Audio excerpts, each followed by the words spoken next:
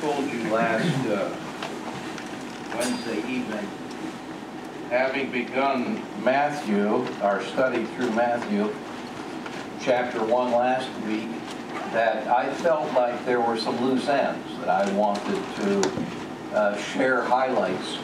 And I felt led to do that again with chapter 2. I'm reminded again of the feeding of the 5,000. At the end of that, Jesus told his disciples, he said, take these baskets and gather up any fragments that remain. Well, I'm sure there's a lot more fragments that remain from Matthew chapter 2 than I shared this past Sunday and that I will share highlights of this evening. But I felt that we should go back there. Matthew 2, of course, is the story of the wise men. The first 12 verses involves them. And then Herod's plot to kill that king of Judea. And, of course, the angel that directs Joseph and his little family to flee into Egypt and then come back and settle in Nazareth. That's the story of Matthew chapter 2, as you recall. What I'd like to do tonight is take the truths that specifically pertain to Joseph and God's dealing with him and use it as an illustration of what it means and what it looks like to walk with God. You want to do that? You know, as a father, and of course now as a grandfather, one of the most exciting things for parents and grandparents is to see the little ones begin to take their first steps and learn to walk.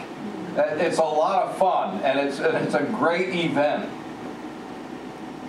I want us to enter into a greater walk than that. I want us to enter into a great adventure, a joyous life that I call walking with your God. Walking with your Heavenly Father. Hey, as a father, the joy that I get from seeing my children and grandchildren learn to walk, what must our Heavenly Father, what joy must that give Him when He sees His children learning to walk with Him?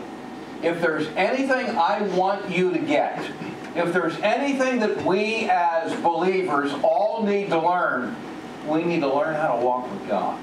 You agree with that?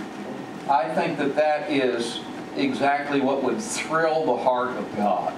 And chapter 2 in Matthew reveals some important truths, I think, to anyone that is serious about learning to walk and continue to walk with God. And there are three main truths that I want to emphasize about walking with God from this passage. But let's pray first. Lord, you pointed these things out.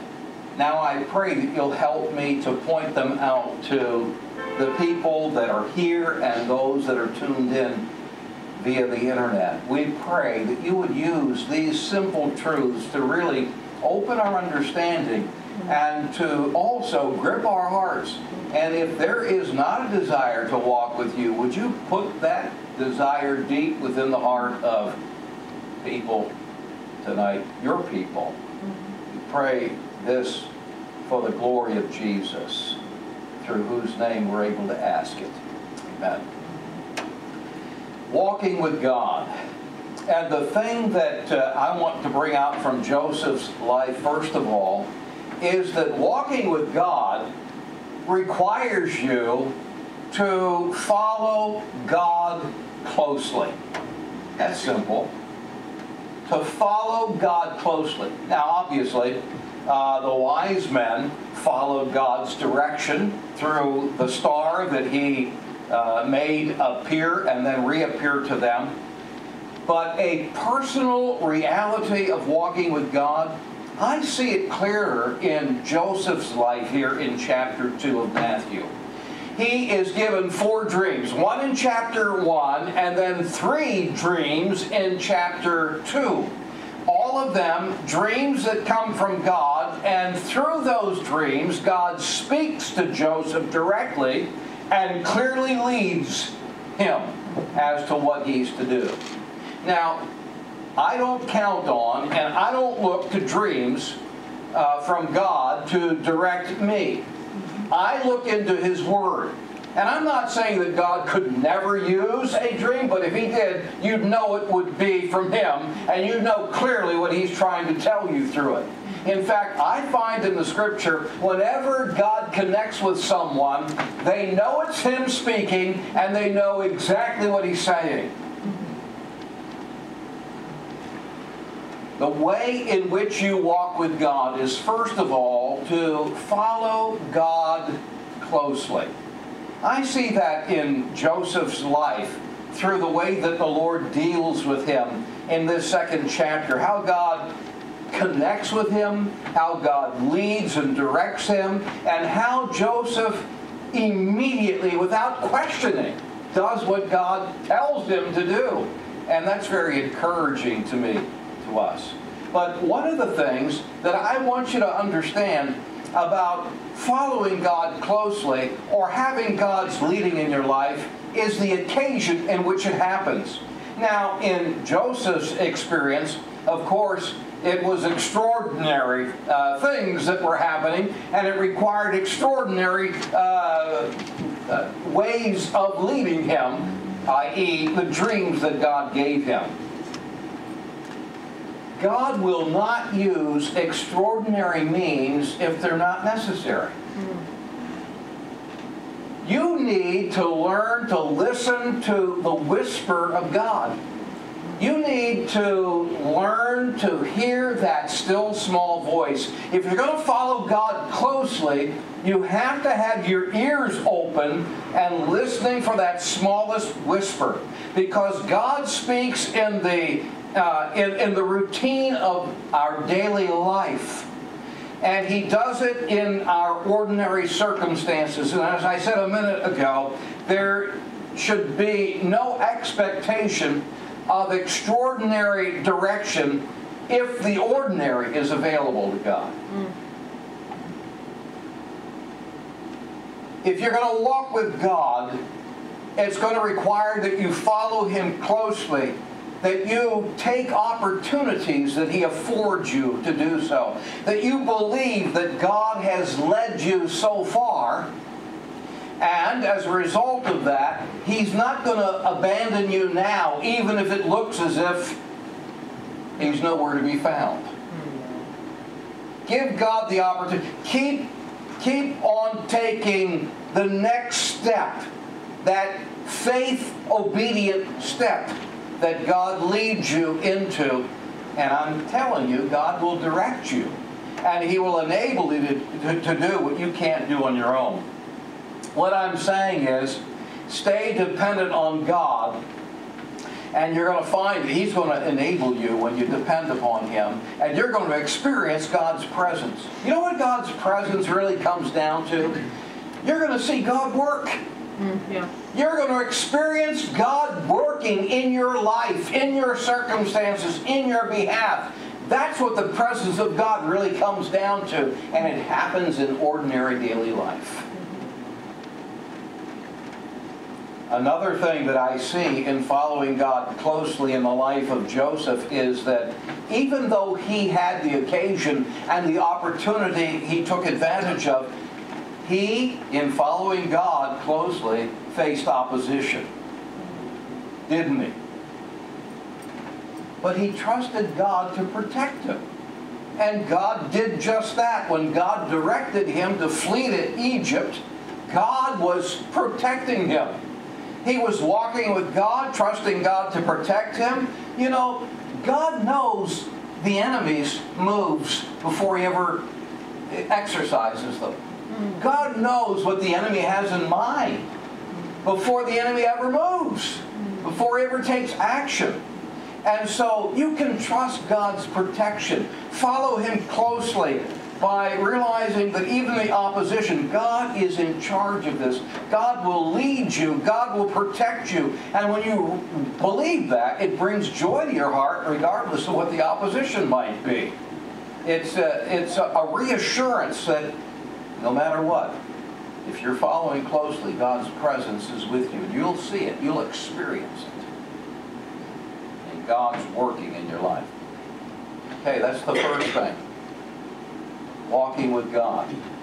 In Joseph's life, we see following God closely. Here's the second thing I see in Joseph that is a lesson on how to walk with God. Secondly, know God intimately. Follow God closely, but secondly, know God intimately. Certainly, the one who God speaks to and God directs, like Joseph, has learned to know God, and to know God on a very deep personal level. Now, you and I should be coming to know God on an ever-increasing, deeper level. If you don't know God any more than you knew Him 10 years ago, something's off in your walk. There should be that increasing intimacy in your walk with the Lord, if you're walking with Him at all. There should be that closeness.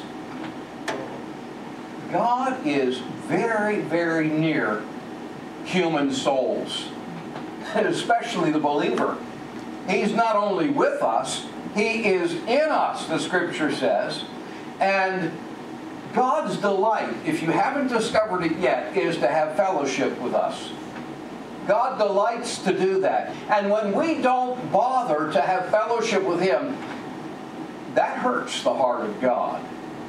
I'm telling you that God wants closeness with you. I see it from Genesis to Revelation. From the very creation where He's walking with man in the cool of the day in that Garden of Eden, to the New Jerusalem where it said that now the dwelling of God is with man. That's what He's been working towards. That's one of His main redemptive purposes is. That we might have that closeness with Him. And so, if we're going to know God intimately, if we're going to have that closeness, we can't be like the Jewish leaders in Matthew chapter 2. They were very careless. They were careless. In fact, they and Jerusalem as a whole knew nothing about the king that was born 5 miles away in Bethlehem. They weren't even interested in that. They didn't want anything to do with that. The Jewish leaders, when asked by King Herod, they were certain where Messiah was to be born, but they didn't care at all to personally discover God for themselves. And I would say this, while you may not be like them, we need to always be aware that familiarity breeds indifference. Get to know God intimately, but don't get casual with God. Don't become careless in your time spent with Him. Don't get overly familiar with Him. Always remember who He is. The great God that we've just sung about. O great God of highest heaven, occupy my lowly heart.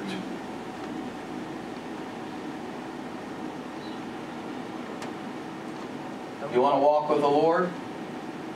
You have to come to a place where you know God intimately. Don't tolerate cold-heartedness.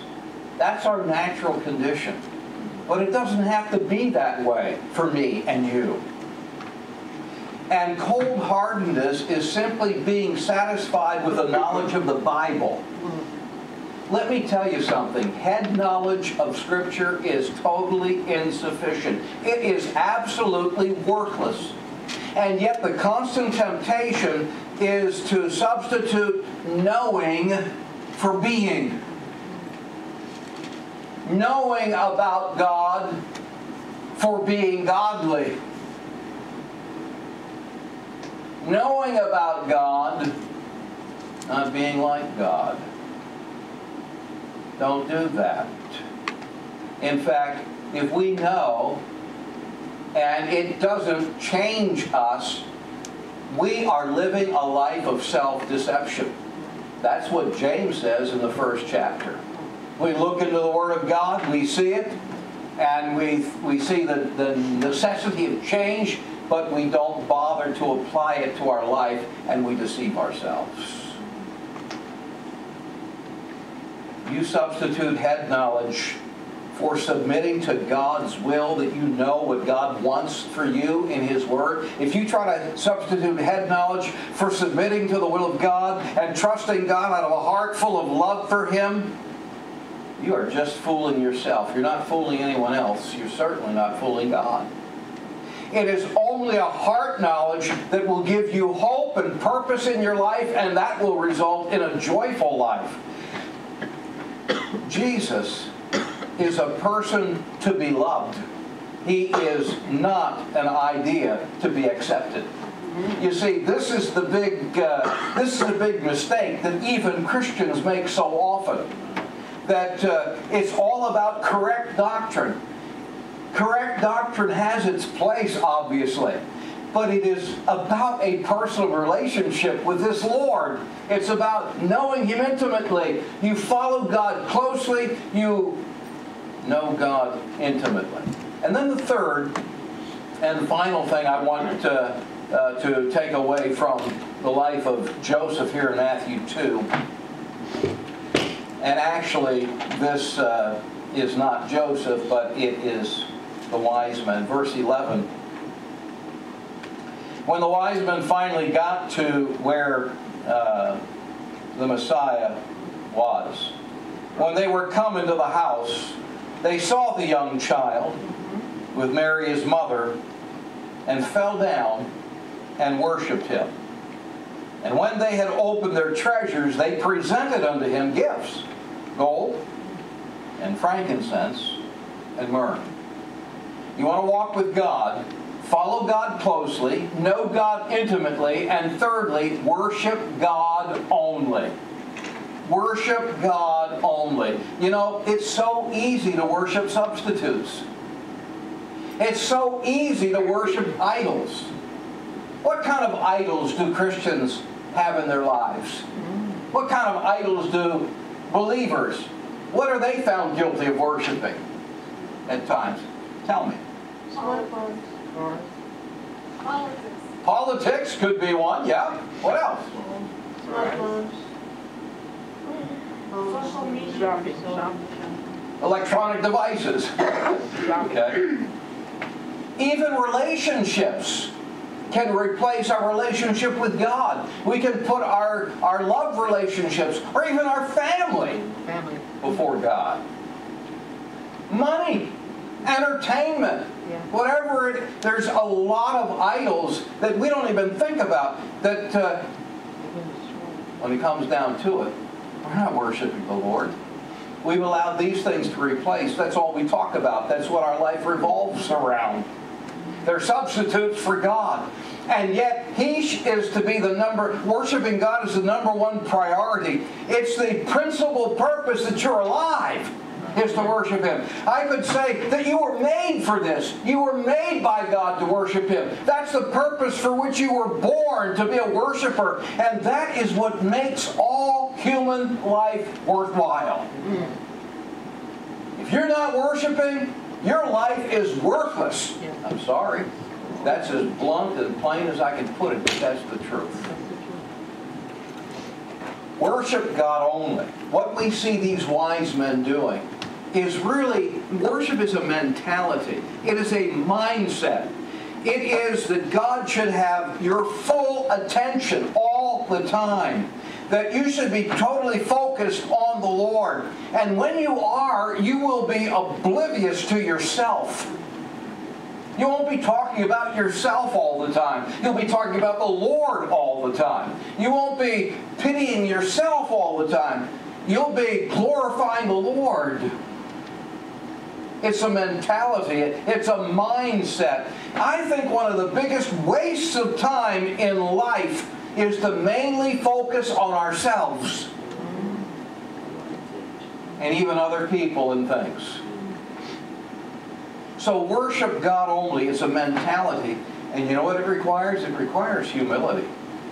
See these men, when they get there, what do? They worship Him. How do they worship Him? Well, they don't say a word. They fall down. In other words, they just prostrated themselves before the Lord. They fell on their belly. They bowed as low as they possibly could. They're absolutely silent. You don't see any words being spoken by these wise men. It says they worshiped and fell down before Him. No words, just the quiet realization that we're in the presence of God. We're in the presence of the Lord. And let's let God have a chance to speak. And let's be quiet in His presence. And let's just open our ears to hear what He has to say to us. And let's bow in reverence. It's the right attitude for worship is just absolute humility. Absolute humbling of oneself in the presence of the Lord. Worship God only. It's a mentality. It requires humility. And look at what it involves. They fell down, they worshiped Him, and they opened up their treasures and they presented these gifts to Him. Worship involves generosity. A sacrificial giving of yourself first, and then all that you have to God, you hand over your possessions to the Lord. You say all of it? You know what Jesus said to a group that wanted to be His followers? He said, except you turn your back and say goodbye and forsake all that you have, you can't be my disciple. You can't follow God closely unless you're willing to give it all to Him. Put it all in His hands. Put it all at His disposal. Put it all in His power. And let Him have the right to say what goes to this and what goes to that. To use it as He sees fit. Trusting that if He sees fit to use more than you think you can afford, you can trust Him to supply all your need according to His riches and glory by Christ Jesus. That's that spirit of sacrificial generosity.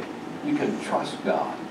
You know, recently I felt I ought to give money to an unsaved person just for my testimony to that person. My testimony for the Lord to that person. And so I asked God to show me the amount that He wanted me to give. And He put an amount in my heart. And so I gave it. And it was a rather large amount. And afterwards, I started to second think, you know, and I probably shouldn't have given that much. And the Lord just said to me, wait a minute, didn't you ask me how much to give?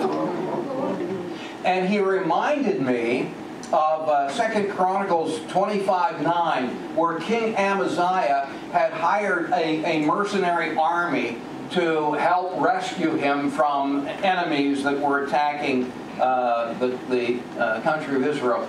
And God rebuked him for that. And He says, well, but I've already paid them off. And you know what God says to him? I'm able to give you much more than this. That's right. I can take care of it. Yeah, you may lost the money, but it's okay. I'm going to take care of you. You can trust me in this. Whatever we give as unto the Lord, don't ever worry about it. Don't ever try to second guess it, because you'll never be able to outgive God. He's going to take care of you. You want to walk with God? You know what? Oh, here, listen to this. A walk with God is really not for you. It's for Him. Yes. Because it's people that walk with God that He is able to use to get His work done on this earth. To advance His kingdom. To build His church. Yes. It is through people, God's people, And so, God's purpose is not based upon our ability, but is simply based upon His ability to work through us, and then He gets the glory and not us. If you really desire to walk with God, then you got to follow Him closely. You got to know Him intimately. And you have to be careful to keep yourself from idols so you worship God only. Let's pray after I say this one thing. How can I illustrate it? What I'm trying to talk about. You remember the old vessels? They were sailing vessels. Well, think of this. Think of an old sailing ship. And the sailors on it have just swabbed the decks. They're sparkling clean. They have painted all the trim. It's gleaming. They have stocked the galley, the kitchen, with all the food supplies they're going to need for their voyage. They have untied and pulled in all the ropes. They've lifted up all the anchors. They've put the sail up. But that boat, that ship's not going anywhere until the wind blows. That's right. Did you know in both the Hebrew Old Testament and the Greek New Testament, in both cases the word for wind and spirit are the same?